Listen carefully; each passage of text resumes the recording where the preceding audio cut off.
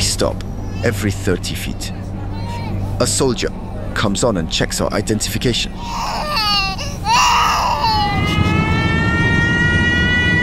You need to download this app when you come to Ukraine.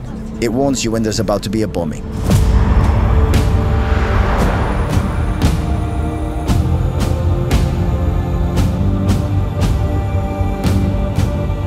It's one thing seeing it on the news, but seeing it like this is a whole other story. It is great. Ukraine is great. Maybe some Russian soldiers stayed behind. Apparently, there is someone in the school.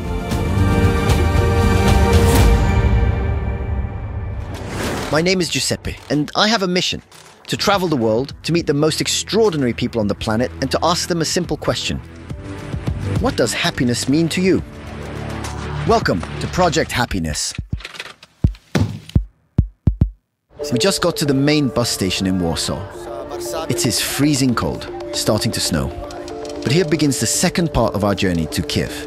14 hours by bus, and then we'll be in the Ukrainian capital. It's freezing.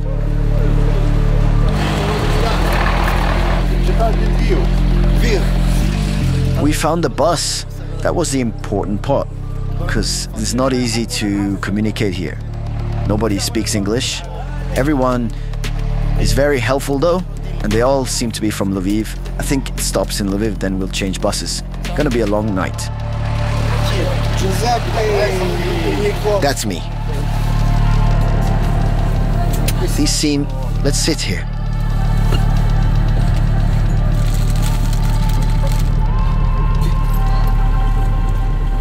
It's the third passport check. We always stop every 30 feet. A soldier comes on and check our identifications. We're the only non-Ukrainians on the bus.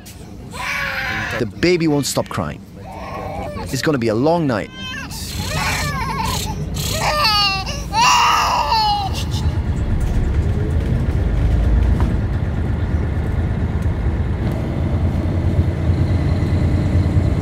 We just arrived in Lviv. Now I have to change buses.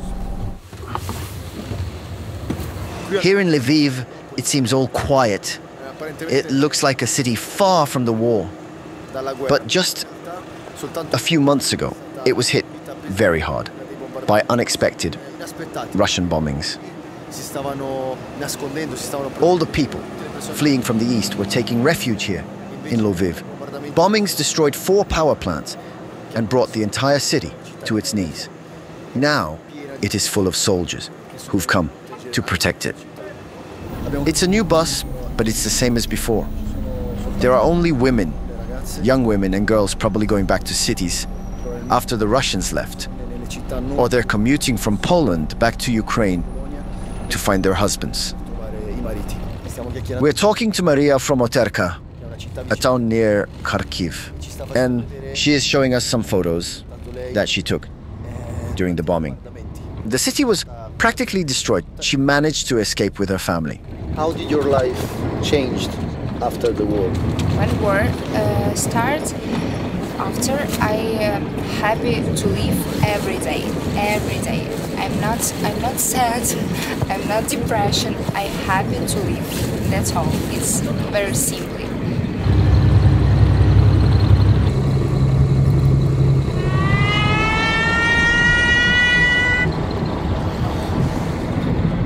You need to download this app when you come to Ukraine. It warns you at least 10 minutes before the sirens when there's going to be a bombing. I set it to the region of Kiev.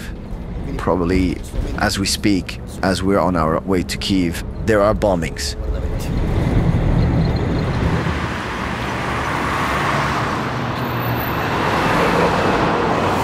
We did it. We're in Kiev. After a 20-hour bus ride. It would have been 14, but there were so many checkpoints. They must have checked our passports at least 5 times. But now, we're here and going to the hotel, where we will meet our liaison.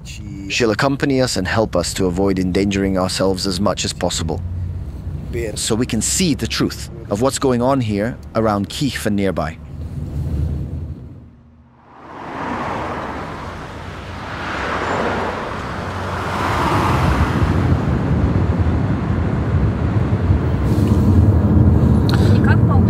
We're headed to Orenka, a city 30 minutes from Kyiv. It was bombed on March 8th, which is World Women's Day. And the people here are still without running water and electricity. I want to gather some stories from Ukrainians who, despite everything, are resisting during a harsh winter. Here we are in Horenka. Maria decided to take me to see this building, which was gutted by a Russian bomb. More. Many bombs. Unbelievable. Split in half.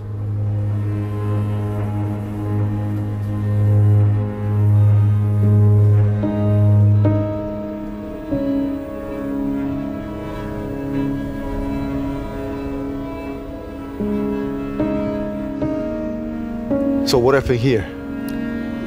It was 7th of March, the eve of International Women's Day. So the local inhabitants told me everybody was in the kitchen, busy making salads and food for tomorrow to celebrate Women's Day, when air alarm was in the air. So everybody went to the shelter, to the basement of the house, and the bomb hit exactly this building, and 8 people with cats and dogs being in shelter were blocked with, over there? Yeah. The people were stuck there. Wow. Yeah, not much interest. I think it's like sellers of the people, so they kept like winter stuff, maybe some potatoes or some products for winter. Maria, is this man who was living... Where did you live before? I still have one room left. Can we see it? Can we see it? Sure. Yeah, sure. Ладно, мы тогда потом покормим собак. Okay, everything is happening all at once. The gentleman invited us to drink with them in the basement. But the gentleman who lives in this building is taking us to his house on the top floor to show us the one room that was saved. You can see through the cracks. Wow, look at that. This door is totally bent. It's like going to see a building in the suburbs of Milan. I don't know which was there just yesterday. And now it has been totally ripped apart by bombs. And all the people who live there now have to live in basements with no water, no light, no heat. With the only difference being that here the winter is harsh and people die in the cold. We're arrived. Can we go a bit more there? Or? Yeah, but it's dangerous. Okay. He asks if we can go further. Better not. They say it's dangerous to lean. More than this, it could collapse at any moment. So we'll stop here. I asked what his house was like, what part of the house this used to be. So, how was the house? Corridor. It was the corridor, and over there in front of us, it was bathroom. You can see the pipes. That's kitchen. Yeah, meters. Here there are like shoes of the children. It is difficult to describe the emotions one feels to see. A house torn apart by a bomb. You just see, floor by floor, these lives which have been destroyed. These families no longer have a roof, a home, but you still can see intimate moments. There's a bathroom wall there, a kitchen over there. I guess I still am not able to comprehend what I'm feeling now, because it's hard to. As you can see, there are a lot of things on the ground. This was his workshop. When they realized they couldn't reach Kiev, because the bridge was blown up, they started fighting the civilians. He lost everything. How can he digest this thing? I don't know, it's something from within. I am like a Buddhist. I take everything as it comes. I'm convinced that everything will be fine. We live for the future. Thank you. Take care. I have to go now. I think he had to run off because volunteers are bringing him dinner. If he misses them, he won't eat.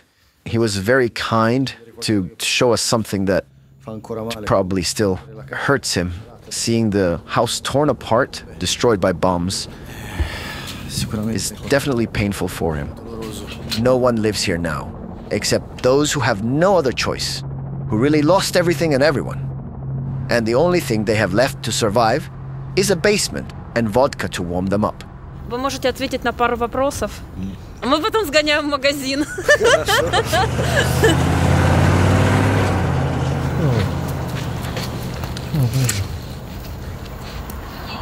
Poor guy. He's missing a leg. There's a soldier outside the supermarket. We're buying some booze and cigarettes for the gentleman we saw back there. Nice to meet you. Очень приятно. Giuseppe. How does he feel to have changed his life completely? Механиком ремонтировал трактора. I was a mechanic fixing tractors. It was terrible. February 24. At first we were all afraid, А потом, but then we had no other choice. Yes, So early on I went to enlist. добровольцем записался. How does his concept of happiness change after the war? Эта война This war has taught us many things. научила уже. И больше To better appreciate peace, family, love. любовь. After the war, and После I think we will live well. очень хорошо. We did it. The soldier's testimony is very touching because you meet people who were ordinary citizens. He was a mechanic. And now he's a battalion commander. He's required to fight. He does not want to, but he must. What more can he do? So now we're buying some cigarettes, bread and alcohol to give to some folks so they will invite us into their basements and show us how one lives in these bomb-stricken countries. We got everything we needed.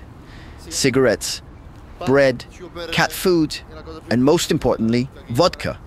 That will make them happy. Now let's hope it goes well. Because Maria told me these people are unpredictable. Either they'll happily invite us for a drink, or they might try to attack us and rob us. They are desperate people who have nothing. So I want to be on the lookout.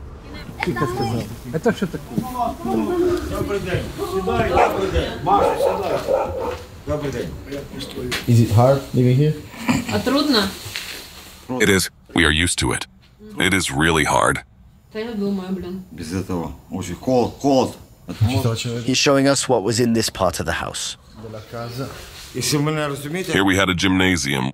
We used to exercise. занималась There was ping pong, billiards. бильярд. At one time, Мы все тут выжили, мы we all survived because of this building. When the bomb went off, we were all afraid. что тут было? So afraid. Очень страшно было. Это очень We were all hiding down here, and even us men were scared. Это мужики, я понимаю, но очень страшно было. Imagine the women and children. Были I think we will be fine and eventually survive. We are optimistic. We think everything will be Мы должны- alright. We have to think positively. We must think. We will survive. мы выживем. Otherwise, Ukraine is strong. Украина, это Украина. We have survived. Сила. Мы выживем. we think Putin. that Ukraine is strong country. То, что он сделал. What he did, I don't want to swear, but he is a coward. He's explaining that this used to be a gym. They played sports, they played tennis, ping pong, and that must be their shower. They fill this and then they can shower. Something tells me that one of those is for us to drink. It is customary to toast with a shot. It's 11 in the morning. Keep in mind it's 11 in the morning. So they must be struggling. I think he's inviting me to drink. Vodka? Look. Vodka. Yes. I'll sit by my new buddy. Volunteers brought some meatloaf, bread, and now he's invited me to take a shot of vodka. Here to warm you up. Glory to Ukraine. Don't forget about us. Glory to Ukraine.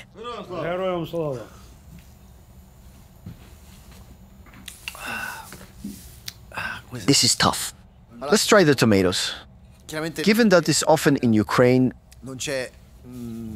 too cold to plant tomatoes, to preserve them for winter when they cannot get fresh tomatoes, they conserve them, I think, in salt, and they are the Ukrainian specialty. Maybe they are pickled. Good. They keep drinking. Now it will be hard to talk. Maria went to the bathroom. We were left. Ukraine is strong. Ukraine is strong. We will win. We'll do everything we can. We will hold out to the end. Everything will be fine, and I want you to understand that what Putin did. He is a bastard. We will all die, but the children will live. I personally could even die right here. I feel bad to be sitting here doing nothing. Why? Is this good? It's not. These are people who have lost everything. I wonder how we would react if we had lost everything, our homes, families, everything. The only thing they have left is alcohol. They stay together. Mary told us that they're happy that we're here because they have no news, TV, radio, nothing. So, they are happy to talk to us. I had stepped away for a moment. I was going to hitchhike at the supermarket, but a bus came. This is it? Yeah. Okay, please. I thought the buses were no longer running.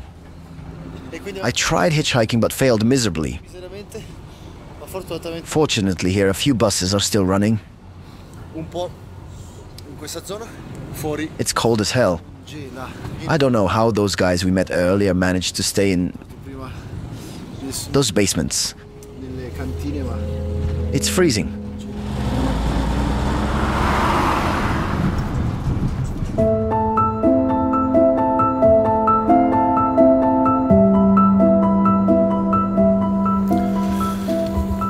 This neighborhood is also crumbling. A ghost neighborhood. Scary. It's one thing seeing it on the news, but seeing it like this is a whole other story.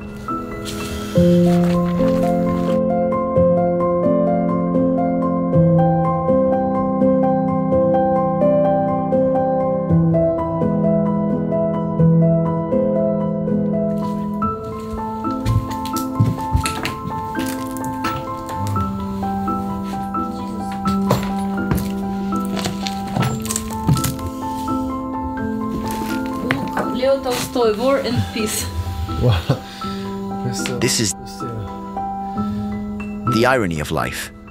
What it makes me shiver is that here before it was like a private room where you have, you know, your secrets, all your stuff, all your belongings. Yeah, terrible. And now it's destroyed. You don't have anything anymore. It's like someone told you suddenly that you don't own anything. You...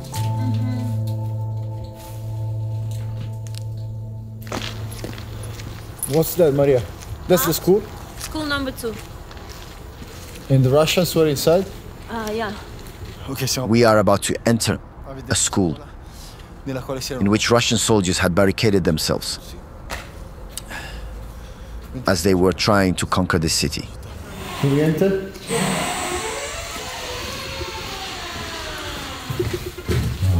See, these letters of Russian soldiers. The V? Yeah. V and Z. And what does it mean? Victory, probably.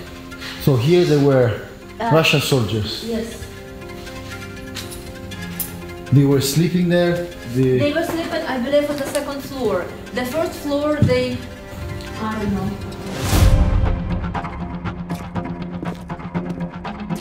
This is the school gym. It is totally falling apart after the fighting. Clearly, all children in the city can no longer come to this school. The alarm. Hey, Maria. The alarm? Or we don't have to do anything? What should we do? To go to the shelter. There is no shelter. Just keep bleeding. Keep bleeding. The alarm is going off, but Maria is calm. We also need to be calm. There is no other choice. This is graffiti that the Russians left behind. It's a little scary here. I have a feeling that a few Russian soldiers might still be here, but clearly it's impossible.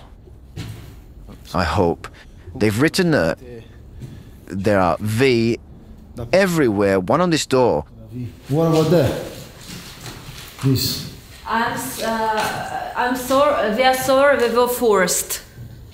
What does it mean? We are sorry? We are sorry. We were forced. What? This is interesting. Apparently, there is someone in the school. The second door. You see that? You're scared? No. Yeah, you.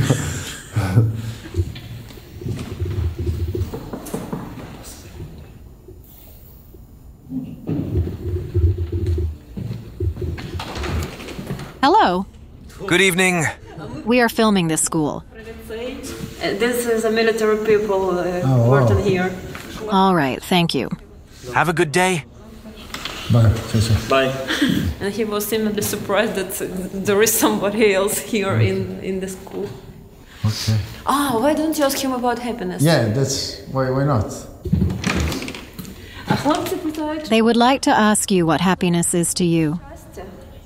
This war has taught me to better understand the people around me and their intentions. Now I am happy because I have learned truly how to love the person who is dear to me. The war taught me that you shouldn't get upset about the little things in everyday life. You can overcome any obstacle with the person you love, not alone. We were not expecting someone inside the school. It was a beautiful meeting, though. The saddest thing about all of this is that in reality, schools are sacred places which should not be used during wars. This is a war crime the Russians have committed. One of many. They are also using schools. I guess that the first day in Ukraine is over. Now we have to go home before the curfew starts. And tomorrow we resume. We'll go to Bucha and Irpin. It will be even harder. There were unbelievable massacres there. We are going to meet people who have lost loved ones.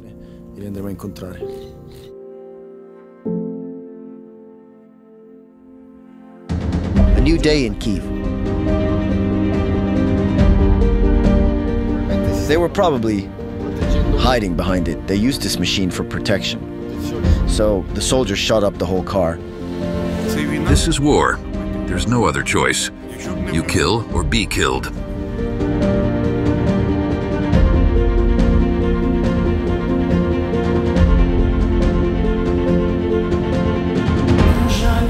He was very tall, and they cut off both his legs. They burned him and burned the family as well.